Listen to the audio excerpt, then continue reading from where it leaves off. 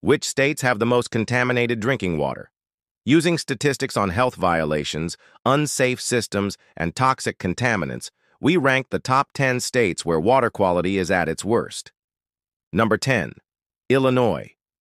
Illinois rounds out the list with alarming levels of toxic forever chemicals and widespread lead, with thousands of drinking water violations annually. Cities like Chicago still use lead service lines, risking the health of hundreds of thousands of residents. Number 9. Florida. Florida's drinking water is compromised by the presence of over 1.1 million active lead pipes and multiple sites with unhealthy PFAS levels.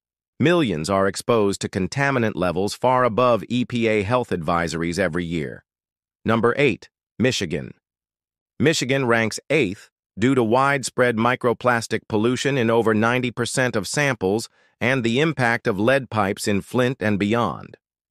Ongoing PFAS contamination and persistent violations keep it among the states with major drinking water concerns.